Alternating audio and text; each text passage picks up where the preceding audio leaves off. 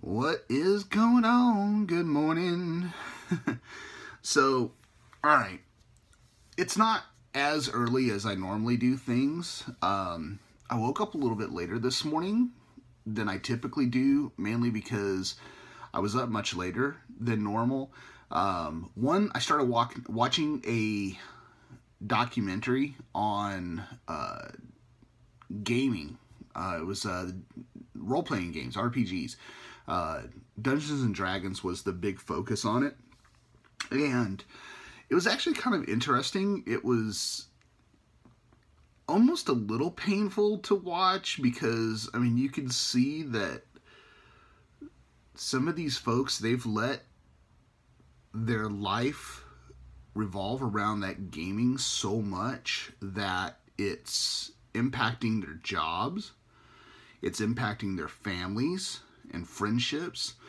And I'm all for love something, man, have a passion, but man, once it starts to impact your finances, once it starts to impact your family in a negative way, then maybe you need to relook at that passion a little bit. Amy, I don't know. I mean, I don't know. I mean, some of the things that I have a passion about. Hey, what happened?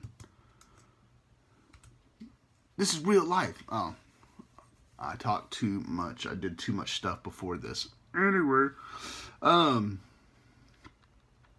I almost went like total Yoda on you. Now you shall go now, Pastor. Tim the Toolman Taylor. All right, folks, I haven't had any coffee yet, and I got the cat in the background sitting there going to the bathroom, which is,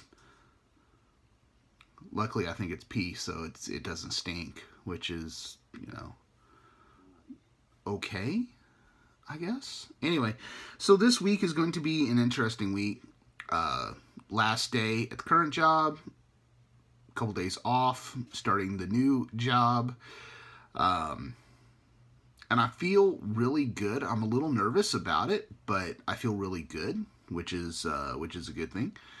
Let's see what else. I really didn't think this through, did I? I thought about it yesterday, though.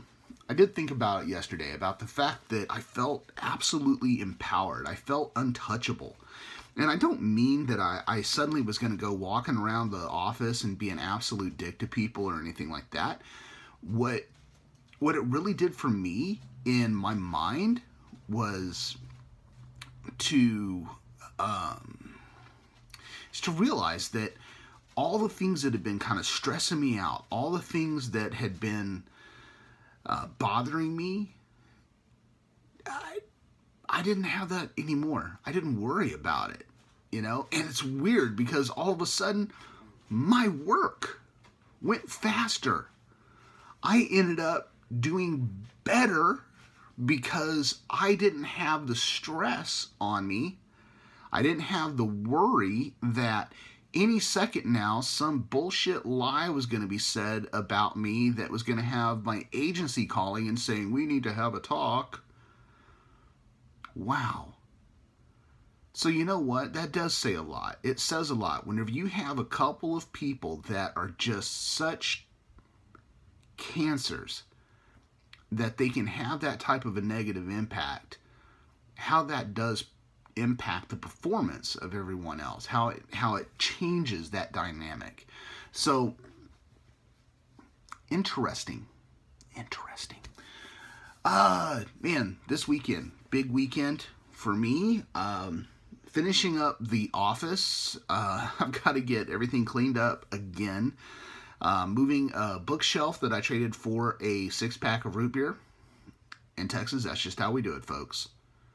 We trade furniture for beverages.